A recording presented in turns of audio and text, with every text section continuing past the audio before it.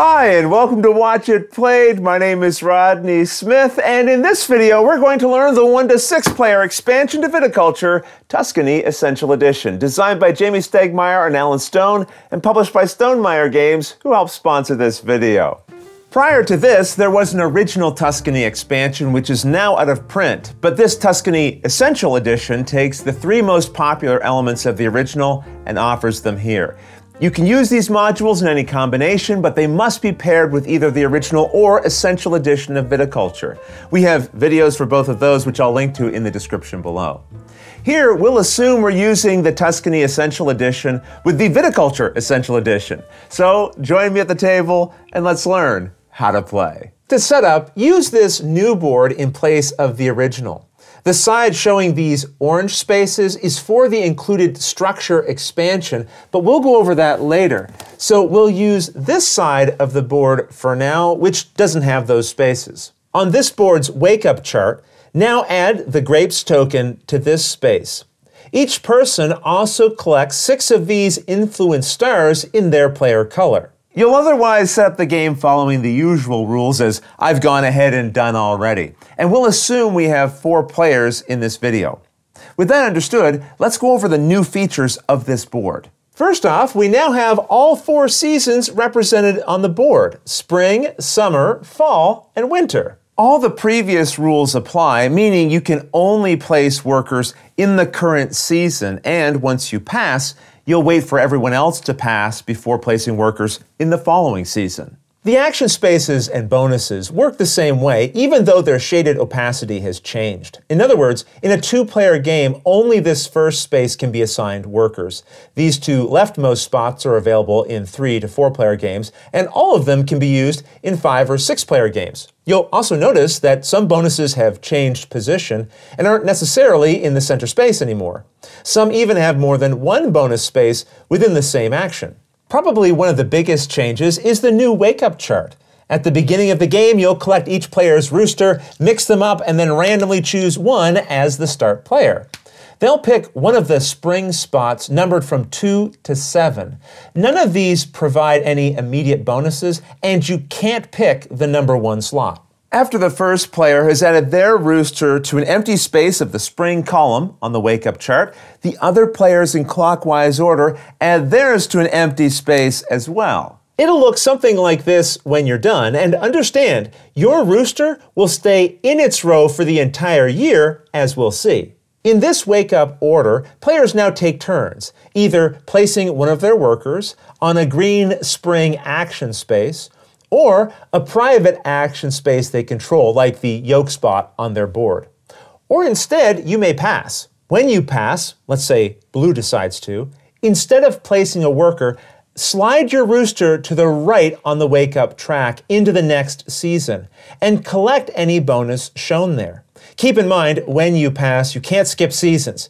You must go into the next one, summer in this case. After passing, you won't take turns, but will wait until all the other players have also passed, moving their roosters to summer. Then the summer season starts, following the wake-up order, again going from top to bottom, and players will now add their workers to the yellow summer spaces. When you pass in summer, just like in spring, you advance your rooster 1 space to the right and gain the benefit there, if any.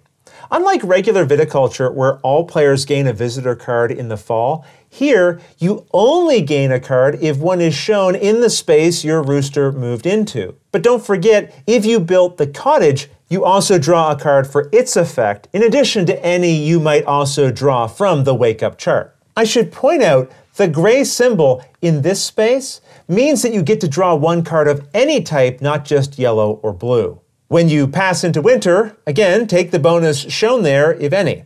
We'll learn about this star bonus a little later, but this one here means that you immediately age all of your grapes following the normal rules. Even if you gain this bonus to age your grapes from the wake-up chart, you'll also still age all of your grapes again, along with everyone else, at the end of the year. If your rooster entered this space, collect the first player grapes token there. When you're done with the winter season and pass, after moving your rooster and collecting any benefit, immediately resolve the end-of-year upkeep steps as shown here. First, take back all of your workers, including the temporary one if you had control of it, returning it to the wake-up board. Then, age all of your grapes and wine tokens by 1, following the usual rules, and discard down to 7 cards in hand. Then collect residual payments and choose your wake-up position for the upcoming year. If you collected the starting player grapes during winter, then you must add your rooster to this first spring space. This is the only way a rooster can be assigned here, and then the grapes are returned to this space. With that, we've covered the general changes related to the 4 seasons and the wake-up chart, so now let's learn the new actions we'll find on this board. These spaces allow you to place or move your star tokens known as influence. To resolve this effect, take 1 influence from your supply and add it to any named region found on this map in the bottom left-hand corner of the board. You ignore any victory point shown in the space, but immediately gain the listed benefit there, 2 lira in this case. Each time you add a star, you gain the benefit shown in that region, and you can even add a star to a location where you or another player already has influence, and you still gain the listed benefit. Once you place influence on the board, you won't get it back. And as long as you have influence stars in your personal supply, then when you take the place or move influence action, you can only place new stars onto the map. In other words, as long as you have stars in your personal supply, you can only use the place part of the place or move action. Only once all your influence stars are on the map can you use the move portion of this action. From now on, when you resolve the place or move influence star action, you must move one of your stars from the region it's in to any other region. When you move a star, you do not gain the benefit of the space you went to. These bonuses are only gained when a star is placed in that region. Also be aware, when you use the place or move influence action, you can only place or move your own pieces, not someone else's. Anytime you see a star as a benefit, it means you may place or move one of your stars following the rules we just learned. So that means going here lets you place or move a star as a part of the action of this space, and then, because of the bonus, place or move a star again. At the end of the game, the player with the most influence in each region, compared against each other player with stars there, gains the victory points showing in that space. So here, blue has the most with 3 stars compared to 2 and 1, and would earn 2 victory points.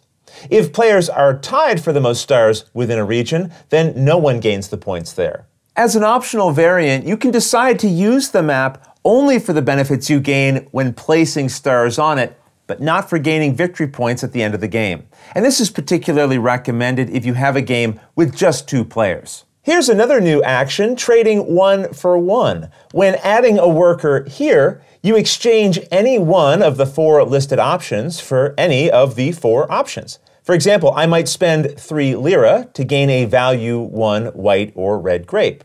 Or maybe spend 1 victory point to draw any 2 cards. You could even discard any 2 cards in order to draw any 2 other cards. Just be aware, if you choose to exchange a red or white grape, you can give up one of any value, but when you gain a grape using this, it must be a value 1 grape. This +1 bonus here means you may perform an additional trade after the one you gain for first placing your worker here. Since that last action involved grapes, I just want to point out there's no option to sell grapes on the Tuscany board, so you won't use these values unless a visitor card causes you to sell grapes. And those are the new actions you need to know when using this side of the Tuscany board. The game is otherwise played the same. It will end at the end of a year where a player has 25 or more victory points. The scoreboard goes to 40, but there's no limit on the number of points you can gain. If you end up earning more than 40, just track your actual total. Once all of the players have passed and finished their upkeep in the final year's winter phase, also add to their victory points any they've earned from the influence map. The player with the most points wins. In the case of a tie, just use the standard tie-breaking rules. And that covers the rules for this side of the new Tuscany board. So now let's go over the included Special Workers module. If you're playing with Viticulture Essential Edition, introduce this module during the setup just before Mamas and Papas are selected. The cards with this back are the family cards, which you'll shuffle into a face-down deck, dealing 2 of them face up onto the table, returning the other 9 back to the box. Now, if you have a 2-player game and happen to draw the innkeeper, discard it and draw a new card in its place. Now find these gray special worker tokens and set 1 on each card. Every player also collects 2 special worker tokens in their color to add to their untrained worker area. From now on, anytime during the game where you would have the option to train a worker, you can pay the indicated cost as usual, but then have the option to pay 1 extra lira to train a special worker instead of a regular one. For example, if I was using the train a worker action here, I could spend 4 lira and train a regular worker. Or instead, I could spend a total of 5 lira and train a special worker. And this applies no matter what the cost is. For example, the effect here says that I may spend a victory point to train a worker. This could get me a regular one, but if I chose to spend a lira as well, I could train a special worker instead. After training a special worker, pick either of the 2 options on the face-up cards and collect the related worker in your color to add to those you'll have available next year. And just be aware, each player can never have more than 1 of each type of special worker. And each special worker has a unique optional ability as explained on its card. If a special worker's effect would trigger when it is placed, or when another worker is placed in its action area, the special ability of the worker resolves before anything else happens, unless the effect says otherwise. We're not going to go through each of the effects in this video, as how they work is explained on the cards themselves and on this page of the rulebook if you have questions while playing. Special workers can also be placed on your personal board and really anywhere that regular workers could go, but their special effects usually only resolve when placed on certain areas of the main board.